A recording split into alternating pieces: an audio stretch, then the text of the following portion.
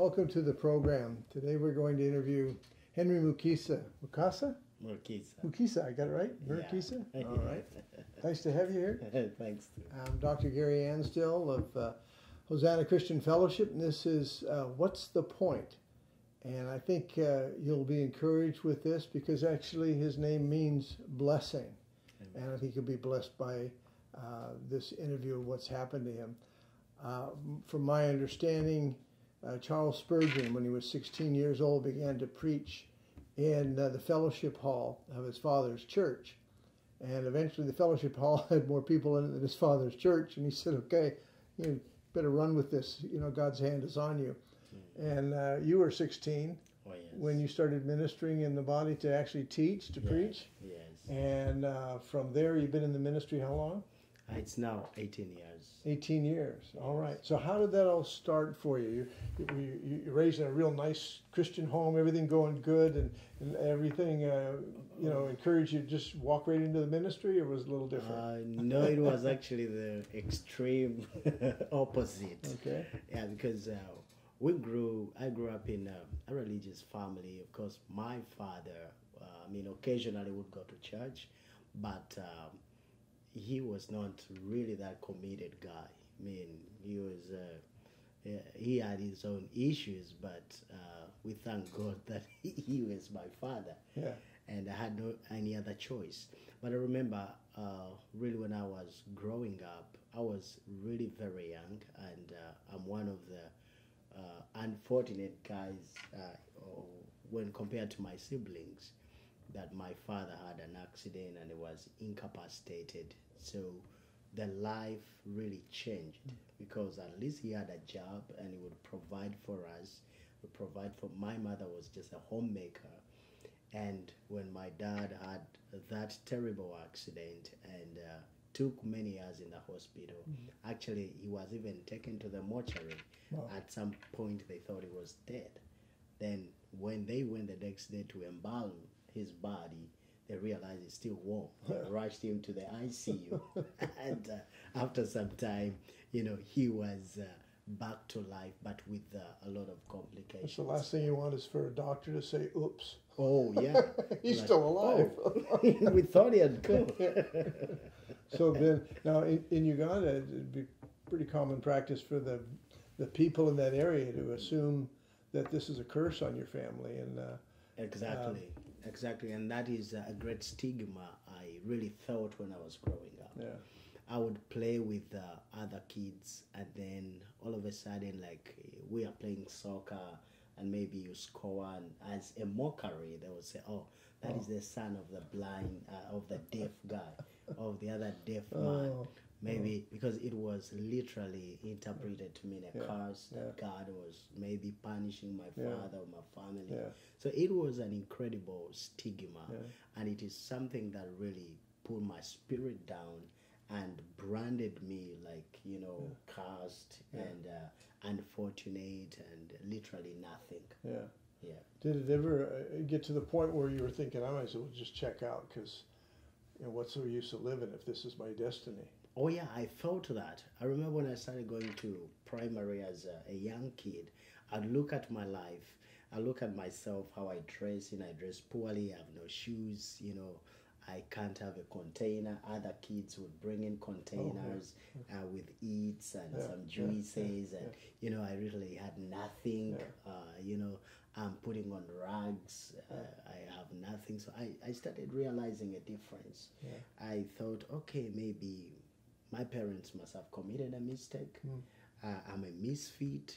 I'm unworthy. This life, means nothing. Yeah. And I remember some people had talked about people who committed suicide, like they took kerosene. And so I said, okay, that's a better way. So I went and also took some kerosene, and I literally, I developed these suicidal ideas. Yeah. I wanted to check out, as you said. Yeah. But I took kerosene and I didn't die. Yeah. So I started maybe to think of other avenues of committing suicide. But I remember, as I was contemplating about that, I took a walk to our small town, and here I met a group of people who were supposedly on an evangelistic mission. And all of a sudden, the preacher turned to me, and it was a big crowd, but turned to my side and said, "There is a young boy here. You think you're unworthy, you not fit, you want to commit suicide, but if you give your life to Jesus, he's going to use your life. I see God, he's going to prepare you to make you a great servant of God and take you to great nations and all that." And I'm like, okay, probably there must be someone else, because that was really, like somebody will speak and you have to turn around and say, "Oh, are you speaking about my neighbor or somebody seated on the other front row or something?" So, but literally that spoke something, like, something resonated in my spirit. And I'm like, oh, wow, there is something happening. Let me draw closer and find out what is happening. So I continued, and at the end of the meeting, he kept insisting, "There is a young boy here. There is a young boy here." So I looked around, I took my time, and all of a sudden I realized people understood that maybe I'm the only person they are speaking about. So like everyone started to look at me. "Please, they are talking to you. You could read their eyes. They are talking to you, please." And then I kind of freaking out. I stood, and I was uncomfortable, but everyone would really realize that there is something that is going on in my life. And I remember when I stood up, then one of the ushers came and held my hand, said, "I can help you," and then grabbed me to the front, and that's how I received Jesus Christ. Personally, I assume you're here, that gave you a different insight into your purpose and plan. So suicide was not an issue anymore. Oh yeah, it was really one thing I received from the Lord, that from that night, something new came to mind. But it was like a wave of peace. A wave of peace. I experienced something tremendous, a peaceful spirit. I felt really different. And before we go any further, the program is called "What's the Point?" And I believe the point there was not only for your salvation, but I also believe by the blood of the Lamb and the word of your testimony, you overcome the devil. I'd like you to look into the camera and just invite anybody that's going through, regardless of their age, that moment of thinking, I just want to check out, I'm going to commit suicide. They've been pondering it for some time. And to lead them to Christ, invite them to give their life to Jesus. Amen. Thank you so much, Dr. Garry, for this opportunity. I just want to take this opportunity on this program. What's the point? And encourage somebody. I know you're watching and you look at your life and you think you are worthless. There's no destiny. There's no point for you to live. Everyone has, rejected you, disappointments after disappointments. But we're here to speak life. We're here to encourage you that God is good and he has a plan and a purpose for your life. But, it takes you to make a decision today that is going to cause a turnaround for your life. Not just for your life, but for the greater things that God is desiring to do in and through your life. And right now, I just want you to surrender your life to Jesus and just pray with us this simple prayer. Say, "Lord Jesus, I thank you for loving me and for dying on the cross for me. Today, I surrender my life. Cleanse me with your precious blood and wash me clean. Write my name in the Lamb's Book of Life. From today, I am yours. I am yours. Amen." Thank you. I encourage you to read John, the Gospel of John. Get a Bible. Read the Gospel of John. It'll be a good springboard for what you've just done to understand what Jesus has for you. Amen. Now, God obviously is, from the beginning, has had something for you. And did that, from there, how did that lead you into the ministry that you've been in serving in the ministry? I mean, we're all serving in Christ, but in the sense of to the people in that community, for how long? It's now 18 years. 18 years. And I had to go through different ranks or different different ministries. Definitely the church, and I started from low ranks, helping out in the youth ministry, the children's ministry. And time came after when I graduated from the Bible school. I was among the best students in the Bible school, and my directors actually recommended. They prayed for me. They felt a call of God upon my life. It was a time when I was contemplating to go to Europe and thought I would make a better life. So they intervened and told me, you know, Henry, we sense after this class, we sense that the Lord has a different path for you, but you have to align yourself to the will of God. And they prayed for me. And immediately during that time, there was an opening for me to go to Rwanda to start a Bible school and start training leaders and pastors. I was very young, and but of course I prayed, and there were some struggles here and there, but the Lord confirmed. So I now kind of moved into the missions. So I moved from my country and went to Rwanda. It was a different culture, different language, you know, different challenges, but the Lord was faithful. So I went. I didn't know what to expect, but after some time, there is one thing that really moved my heart. I taught in this class, and there was one elder, one old man who was maybe in his 70s, and he gave a testimony after the class. And he was, you know, he was crying, and he gave a testimony and said, I prayed to God that before I die, he gives me a chance to attend a Bible school. And he said, but I'm thankful to God. Thank you, my son, for saying yes to the call of God that you came to teach us. I tell you, Dr. Garry, that is something, even up today, it is something that keeps me going.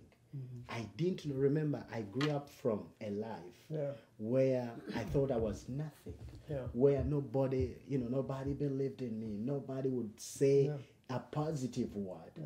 And when he said that, I remember I ran to the toilet and cried because I couldn't imagine that, you know, I can be used of God to make a difference in someone's life. And have an elder respect you and be taught by you. Exactly. And even to have that respect, it was a great compliment. But I also felt, you know, God was affirming me. And that kept me going because I was fearing, I'm young, I'm teaching people with great experiences that I have. So I continued on, and from Rwanda I raised trainers. I went to Burundi. I started another Bible school and started training. So, and then I went to DRC Congo. So I, you know, would move around. I would move from Rwanda to Burundi to Congo. And then from there, the Lord specifically spoke to me and said, I'm going to lead you back to your country so that you can administratively design like a system, how you can coordinate these training centers. And then I also want you to start a church. And it was very specific in the area of Entebbe.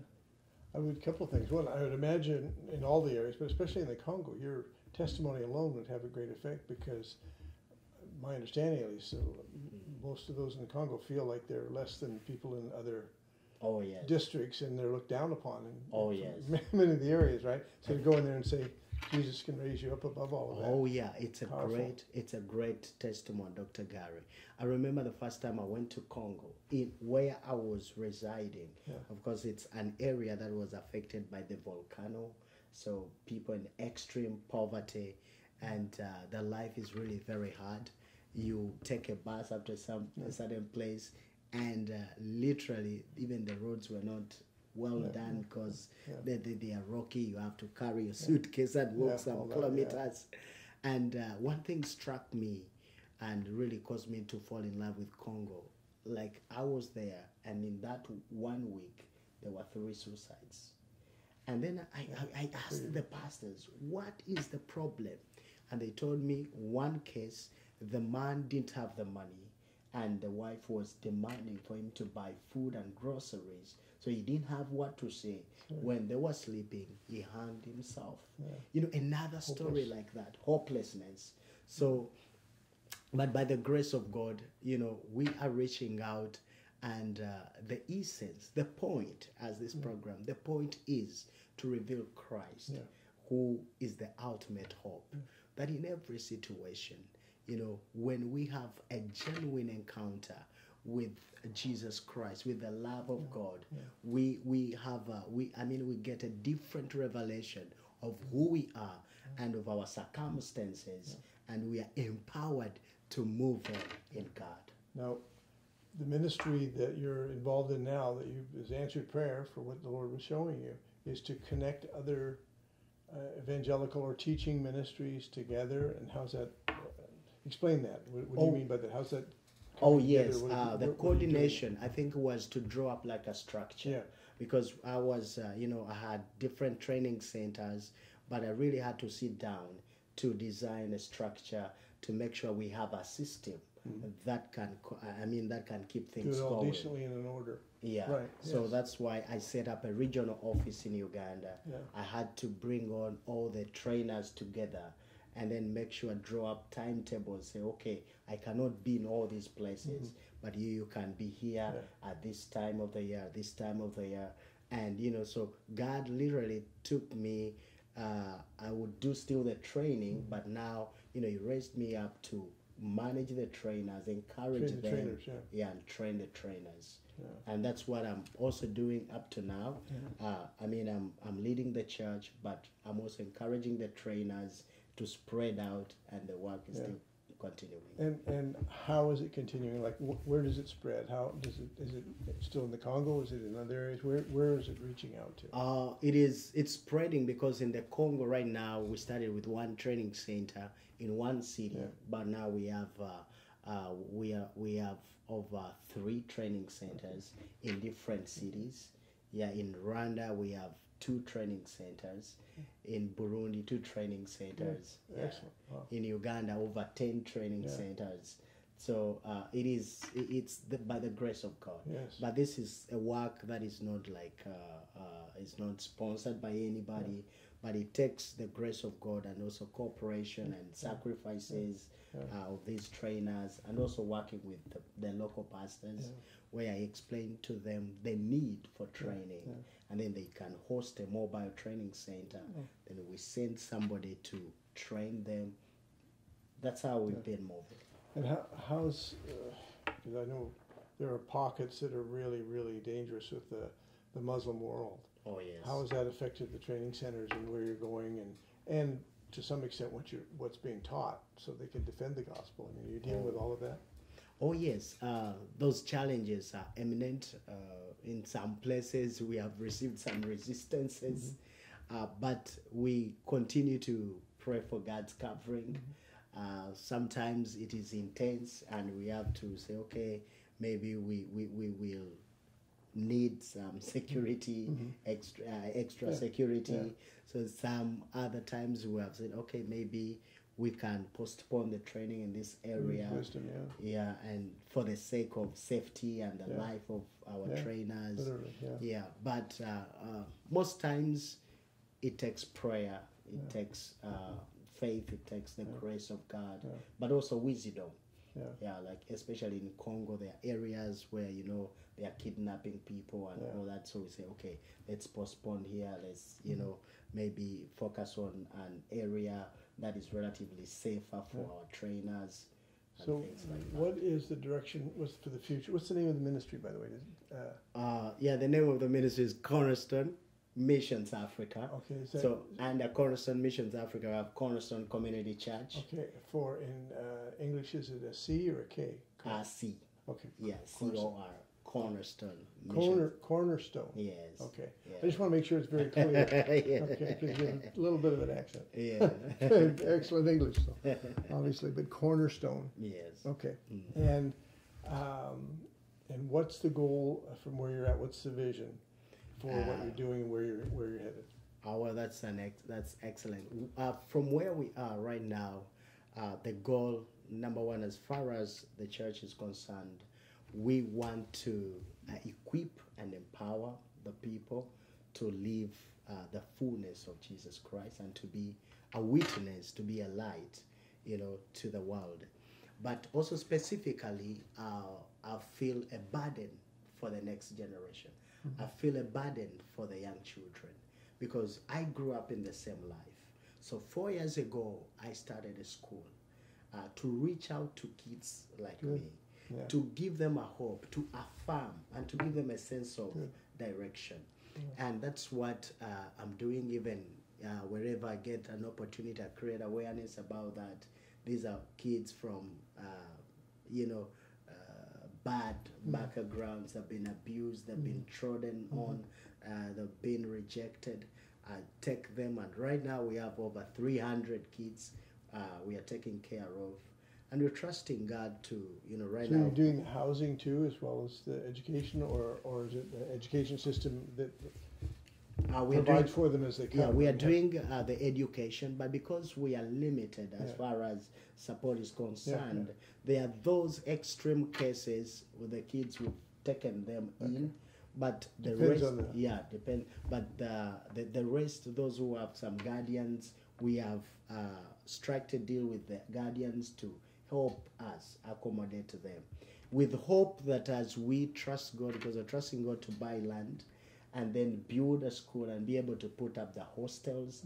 So with that, we believe that we'll be able to keep them in school and also buy and also be able to cultivate food so that we can take care of them. It's a process, it's a journey, but we are trusting God, moving by faith, step by step.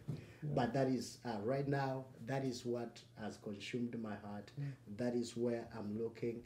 I'm looking at a church that can be relevant to the next generation. Now, the church itself, is it, I assume it is, but is it, do evangelical outreaches into the community? Oh, yes. Does it, how does it function? I mean, some churches are church, Oh, you know yeah. what I mean? And then some are church, they're reaching out and community. And so where are you coming from? We are really mission minded. Okay. We are really That's mission simple, minded. We reach out to the community, we reach out to the elderly, we reach out. I tell people we are a community-oriented church, and it's not about the four walls. It's all about revealing the life of Jesus Christ, and we are so thankful to God. It's a growing church. We have limitations here and there, but we have a program. It's called Revive Awakening. Revive Awakening Conventions. So every month I take off 3 days and I have a team from the church, because I've told them that we're a mission-minded church. So we go to a certain area just to encourage other believers to do the outreach, to encourage the leaders and pray with them, and they come back. Cool. So it's something that goes around the country. And by the grace of God, we are seeing great breakthroughs and keeping on to trust God. Now, you married for? Yes. How long? I've been married for we're about to make 10 years. Good for you. And we have two lovely children, Esther and Alpha. Yeah. Yes. And the reality is, and I know this because if anybody's had children, is you're not only doing it for your outreach and everything else, but there's that part in your heart. And so much of it is, what are you leaving your kids, right? What kind of a society, what kind of a church, what kind of a culture are you leaving them? And that can also be a driving force, I think, with you that. Oh yes. What you're providing for other kids, but there's your own family too. You want them to have a godly life in a godly community. Exactly. I believe as we grow, you realize that you really want to leave a positive legacy, even for the children, because I grew up from a different background, but I want them to see the God I serve. I want them to be a witness for this God who has transformed my life. But I also want to instill the values for them to know that we are not just living for our own selves, but we are living for something that is greater. It's not about our pockets, but it's about the size of our heart. And I've always told my family that, we don't have a lot, but we don't need to own the entire world. But God looks at our hearts. When our hearts are right and set on fire, God will always help us and will always lead us. Now, if there's those that would be able to support you in some way, or I think your webpage will be on the screen. How how can they help you? What can they do? Prayer, I know, is a big part, but also just the financial resources. What are you looking for that you're saying, you know, we're trying to build this orphanage, we're trying to do this or that? I mean, how can they help? Thank you so much, Dr. Garry. Well, the biggest, right now, the biggest focus is to buy the church land, which is $36,000 US. How many acres? And it's over an acre, but it's in Entebbe, so it's a prime area. Okay. Yeah. And the best way to support, you can go, I mean, I have a PayPal account. Yeah. So I realize it's very, very helpful. So it is under Cornerstone Community Church, Cornerstone Community Church 3@gmail.com. 3@gmail.com. Yeah. Cornerstone Community Church. Community Church. The number 3. The number 3. @gmail.com. Gmail.com. And you can also visit our webpage, cornerstonemissions.africa.org, and see the different things we're doing. And then, you know, you can maybe drop an email, and I can give you more information even about the US account where you can deposit an offering, or if you want a tax deductible receipt, I can, you know, tell you the partner organizations we're working with. Working with Cornerstone in the US. Yes, that can, you know, help you to write a tax deductible. Yeah, I understand. Yeah. Okay. Well, what I'd like to do is just close in prayer and pray for you, because, you know, the reality is that there are a lot of people, and they're great organizations. They go into a place, they minister, and they leave.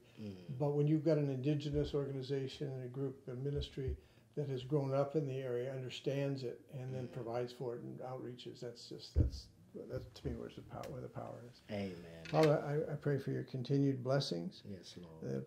The purpose and the plan that you have for him, the resources that he needs, as well as the people, the disciples, the teachers, the facilities, just answering his prayers and the prayers of those that have worked with him to give exceedingly abundantly, above all they could ever ask or think. He has a vision, Lord. I know he's not going to perish. I know with this vision, Lord, you're going to lead him forward into the kingdom. In Jesus' name. Amen. Amen. God bless you. Well, this is a close to this program, and the point of growing up, evangelizing, sharing, ministering, you've got it all, and I'm just so thankful that you've been able to come here with us. And Thank God you so bless much. you, and God bless you as you look for the kingdom in your life. In Jesus' name, amen. Amen. The preceding program was brought to you by the Holy Spirit Broadcasting Network, HSBN Television.